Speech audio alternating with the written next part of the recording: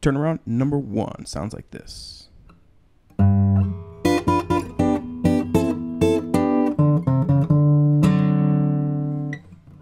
Let's break it down.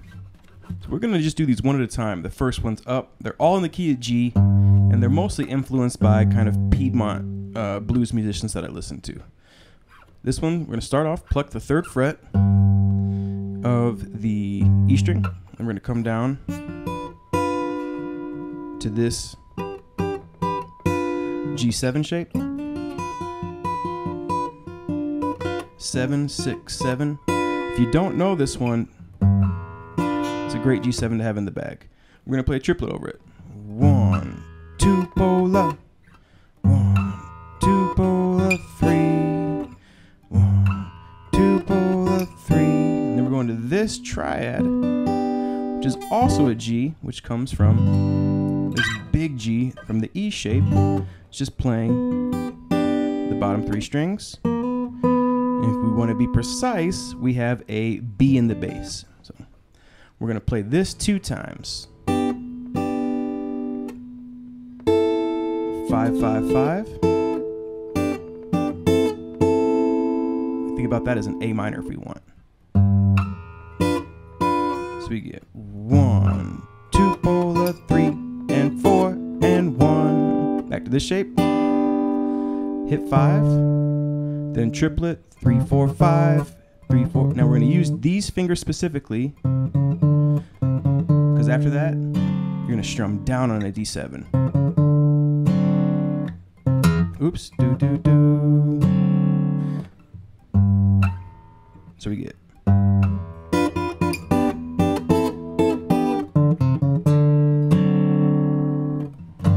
Into the top.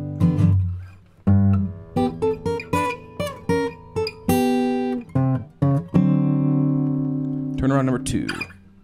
3rd fret again, G, just establishing a G. You could play a G7 there. You could do a lot there. We just want to know first beat, G chord.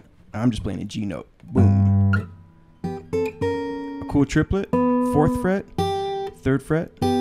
Roll that over to 5 and 5. I'm still on the G and the E strings up to 6 and 6. Then land 7 and 7 on the 3rd beat.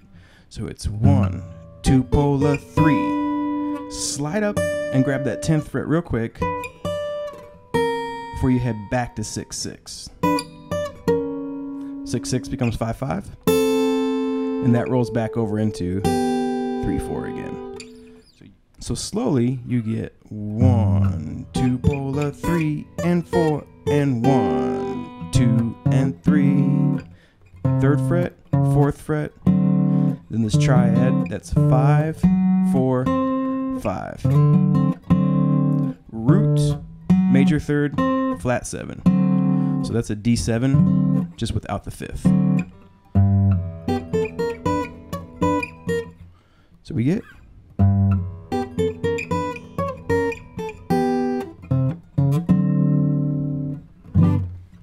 Number 3.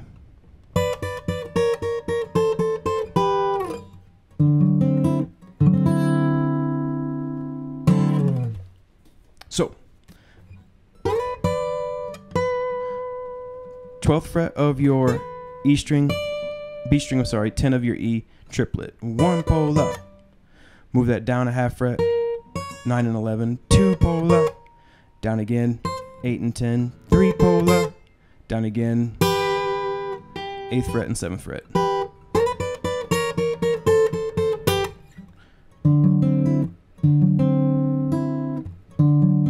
Then we're going to make this A9, I'm sorry, D9, which is 5, 4, 5, 5. You can use 4 fingers, you can use 3 fingers. And we're going to play a triplet on the first 3 strings, 1 pola, and then 5th fret of the B string. You're going to let that bad boy ring out for a whole beat. 1 pola, 2, 3. Then strum it on the 3rd beat. Strum it slow with your thumb. Stab it. Staccato. Let it ring. It's up to you. Triple it. 1 pola, 2 pola, 3 pola, 4. Triple it. Then you're in the top.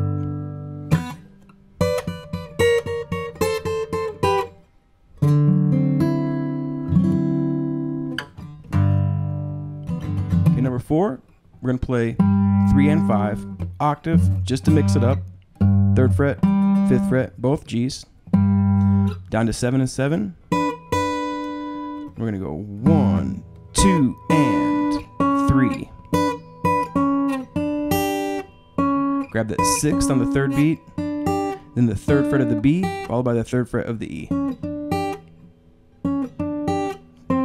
5th fret on the G string, 3 and 3. 5th fret, 4th fret. Okay. And then we're going to come up here. 6. Well, it's just like your D9, but up a half step. It's an E flat 9. 2 and 3, 4. So we get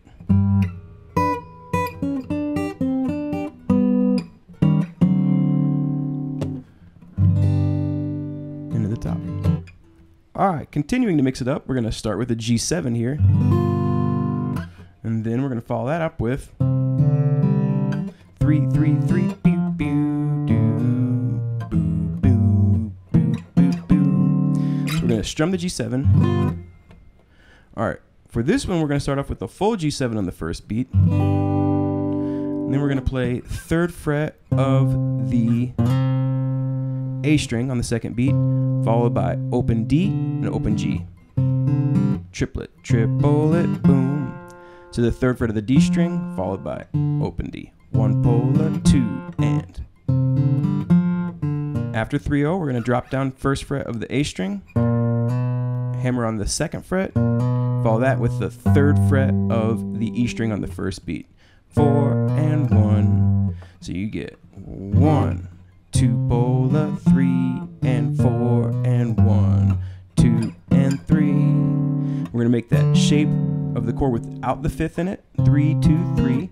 Play that. Up a half step to 4, 3, 4. Up to 5, 4, 5. 2 and 3. So we get 1, 2 polar, 3 and 1. Boom, boom, boom, boom.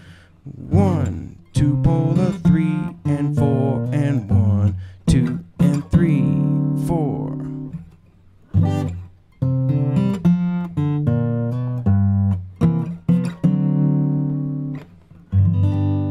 And there you have 5 turnarounds influenced by my favorite Piedmont guitarists.